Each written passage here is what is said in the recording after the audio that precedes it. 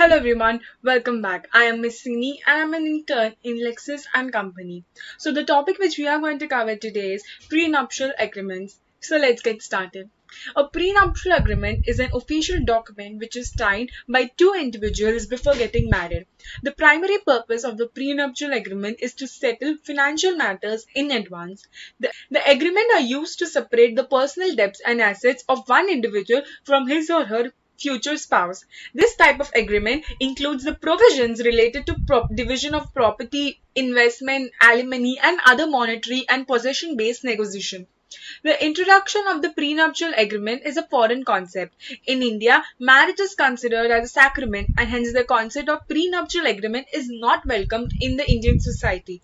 The prenuptial agreement does not have any specified format. If the content of the prenuptial agreement differs from the agreement to agreement as it depends upon the spouses, the entire concept of prenuptial agreement is complicated in India.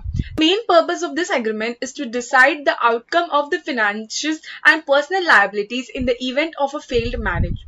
So now let us see that are these agreements valid and enforceable in India. So the validity of prenuptial agreement under the marriage law is that this agreement provides full disclosure of the financial status of both the individuals who are going to get married in future.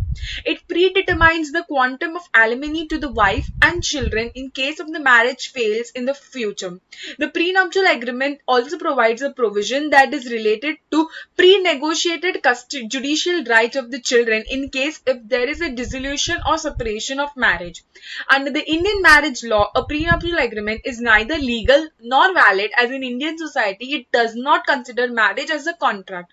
In India, the prenuptial agreement do not find it socially acceptance as the society treats marriage as a spiritual bond between the two spouses.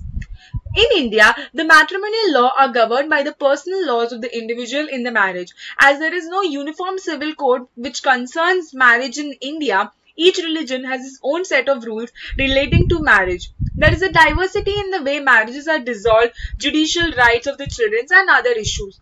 At present, there is no law which deals with legality or enforceability of prenuptial agreement in India. However, there are uniform civil code in Goa. It recognizes prenuptial agreement.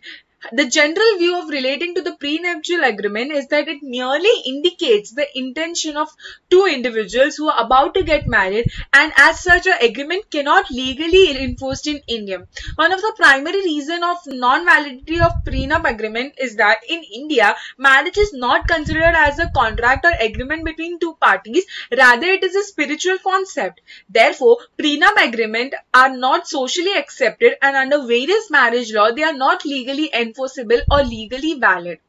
Now let us see the validity of prenup agreement under the Contract Act of 1872.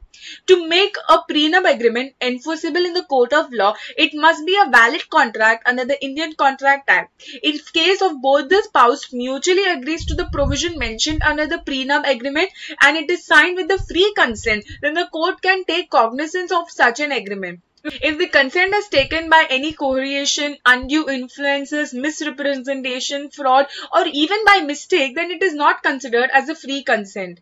To enforce legally the prenuptial agreement, the agreement must be free from ambiguity and the clauses must be fair to both the spouses. It is also essential to understand that for a prenup agreement to be legally valid under the Contract Act, there should be free from clauses which oppose the public policy. Despite fulfilling the requirements of a legal contract under Section 10 of the Contract Act, the Indian courts have not been provided legal enforcement to the prenup agreement on the basis that they are unlawful and oppose the public policy. According to Section 23 of the Indian Contract Act, any contract which violates the public policy is deemed to be unlawful and invalid. The clause in the prenup agreement which relates to separation clause and no child clause validates Section 23 of ICA, making the contract void. On the other hand, both these clauses previously mentioned are essential and must be for a prenup agreement. However, the Indian courts have not defined what exactly is public policy, and therefore the stability of such an agreement is not yet balanced. The Ministry of Women and Child Development has convened a meeting in March 2019 with an intention to raise a question on whether prenup agreement should have a legal stand in India. However, there is no precise determination in that meeting. So now let us see some of the case laws. The first is Tekat Mon Mohani Jemdia versus Basanta Kumar Singh, which is the Kolkata High Court case in 20 March 1901. In this case, there was a prenup agreement between Shri Rai Basant Kumar Singh and Tekit Mon Mohini Jemdai. The provisions of the prenup agreement state that the husband will never be in the liberty to remove his wife from the paternal house. The Hindu law imposes a duty of the wife to reside with the husband wherever he may choose to abide. If there is an agreement which states that the husband will not at the liberty to remove his wife from the parents' house to his own house, and if such an agreement is permitted, then it is defect to the Hindu law. The court held that object to the agreement is unlawful and therefore an agreement is void in the eyes of the law. Hence, the court refused to uphold the validity of that prenup agreement. The second case is Krishna Iyer versus Balamma, which is a Madras High Court case on 6th May 1910. The agreement was between Krishna Iyer and Balamma. The agreement was entered by the husband and wife after marriage. The agreement made the provisions related to separation of husband and wife. The court applied the Hindu law as the parties were Hindu and Brahman to determine their marital obligation. The main questions arise where Hindu law any agreement between husband and wife to live apart from each other is valid. The court held that the agreement is deemed to be forbidden by the Hindu law. Also, it is against the public policy and therefore such an agreement is not enforceable. Hence, the agreement was declared invalid. The next case is Sunita Devendra Deshprabhu versus Sita Devendra Deshprabhu, which is a Bombay High Court case of 4th October 2016. On 7th May 1951, Ragundranath Deshprabhu and Sita Ravindra Deshprabhu had entered into a prenup agreement. The prenup agreement states that the provision related to separation of assets. On 10th November 1987, Ragundranath Deshprabhu died. After filing suit, Sita Deshprabhu also died. It is contended that there was no pre-existing right in the view of prenup agreement.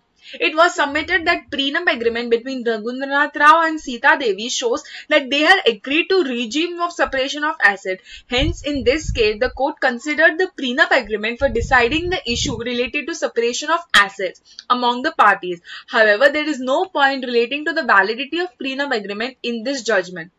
So now let's get into the conclusion. In India, prenup agreements are still considered a taboo unless other Western countries. Its validity and constitutionality is unstabilized and no accurate decisions have been made yet. From the above mentioned case law, it can be concluded that there is no landmark judgment which states that prenup agreement invalid in the court of law. However, to make prenup agreement enforceable, it must be a valid contract under the Indian Contract Act. Such an agreement will be legally binding only when there is mutual and free consent of both the spouses. Also, the clauses mentioned under the prenup agreement must be fair and clear. It is advisable to have a prenup agreement as it provides hassle-free litigation in the event of failed marriages like divorce, judicial separation, etc. The prenup agreement, since the division of assets is done before marriage, it becomes simpler to implement such an agreement in case if the marriage fails in future. However, it is advised to consult a lawyer before drafting a prenup agreement for clarity and to avoid ambiguity. So I hope that this video helped you to understand the concept of prenup agreement. So we'll meet you in the next video. Till then, take care, stay safe. Thank you.